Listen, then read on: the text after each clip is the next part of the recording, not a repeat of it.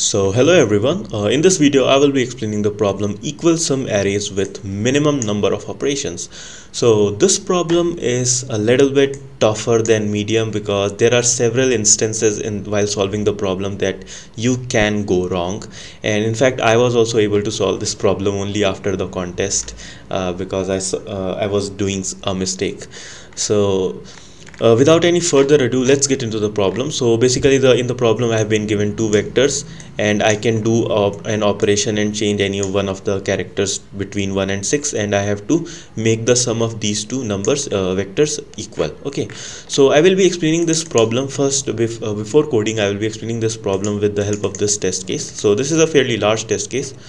So what happens is that after you sort this particular test case, you will get something like this. Okay, so this is the vector 1 and I have sorted it. Vector 1 will look like this, and this is vector 2, and after sorting it will look like this. Okay, so the sum of vector 1 is around 863 and the sum of vector 2 is 183 something. Okay, so what I have to do, I know this because I have solved this. Okay, so what is the idea?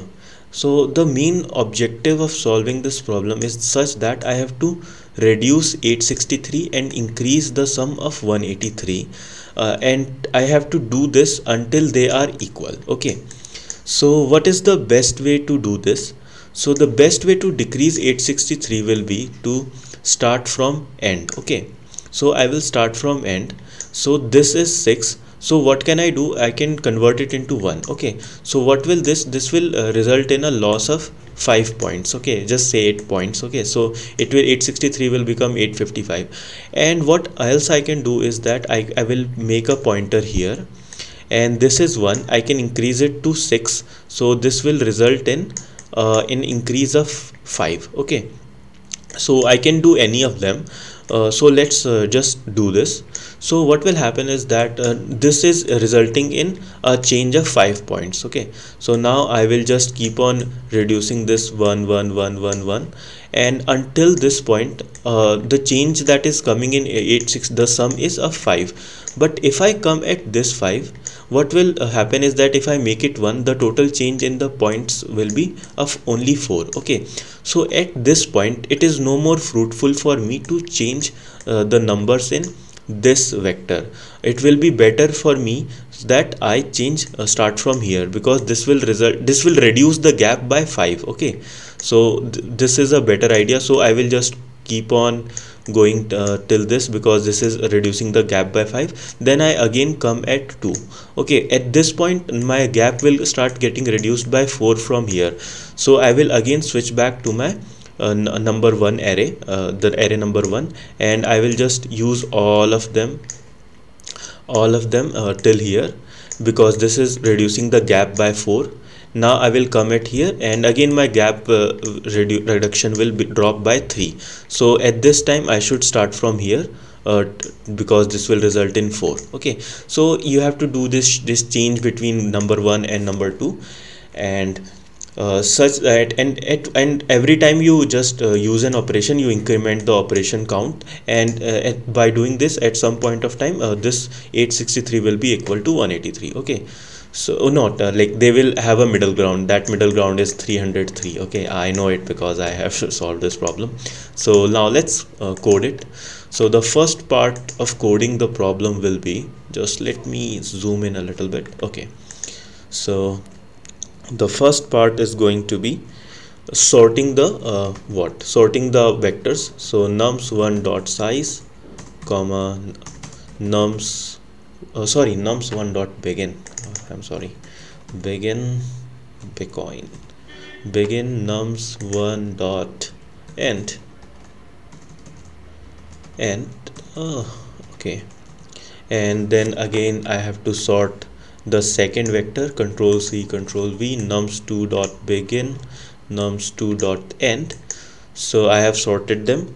Now after that, what I will do is that I will create two vectors, int s1 is equal to 0, int s2 is equal to 0. This is basically the sum of these two vectors. Now I will calculate the sum. For int I is equal to 0, I less than nums1 dot size, and what I will do is that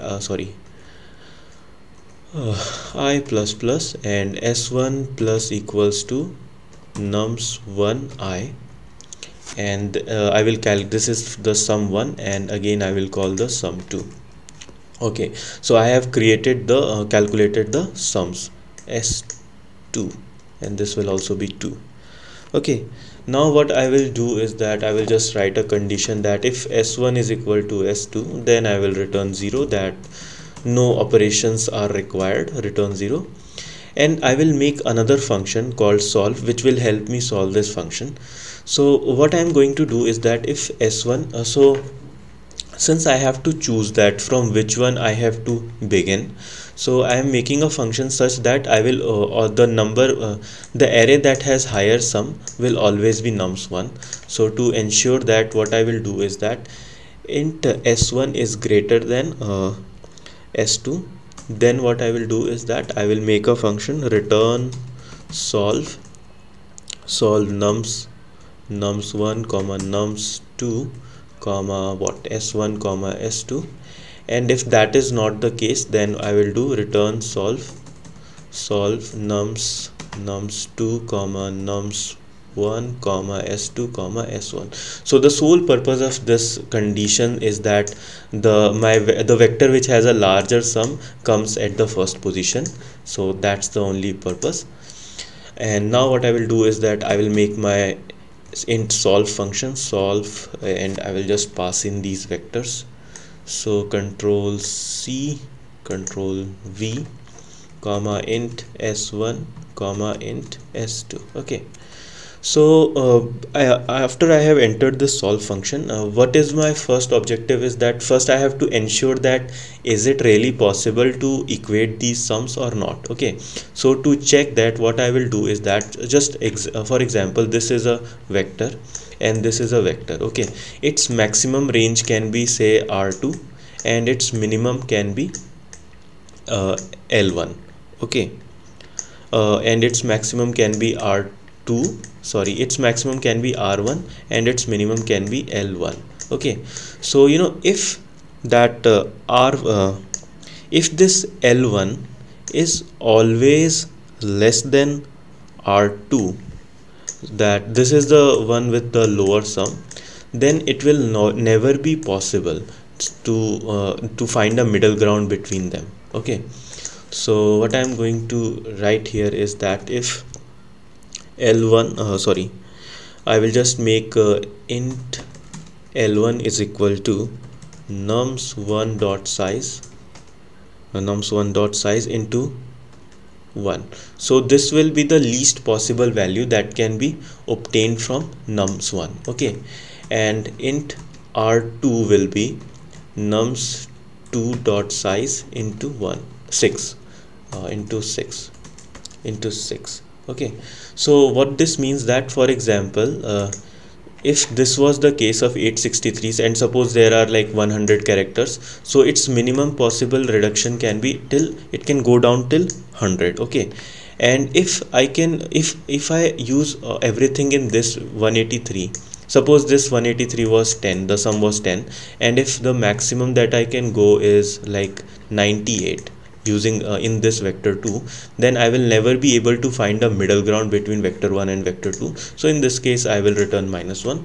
So if r2 is less than l1, then just simply return -1, that it is not possible. I just suggest that you just pause this video and just do some calculation to realize this. Now begins my interesting part. So the interesting part is that I will be doing what I told you in the beginning. Just let me just go back a few steps and clear this. Okay,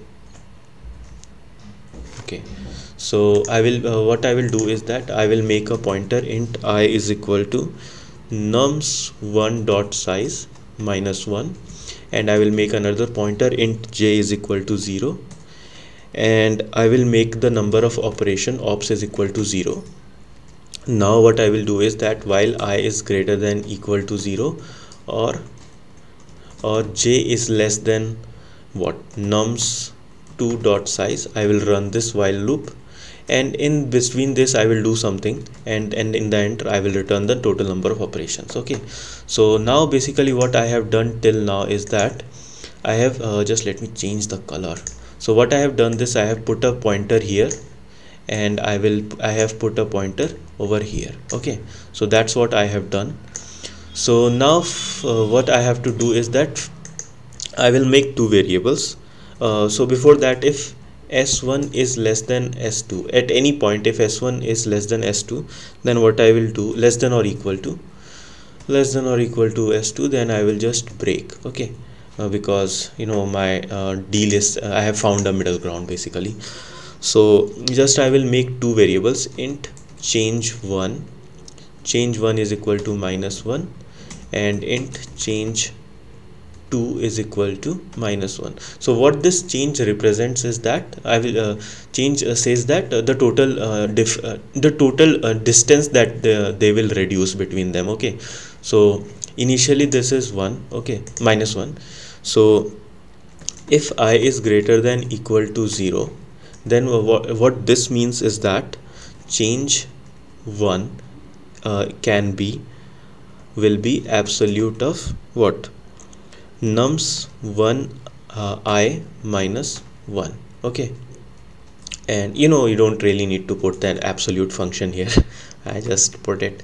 So if j is less than nums2 dot size, then what the change can be is that change 2 is equal to absolute of what, 6 minus nums 2j.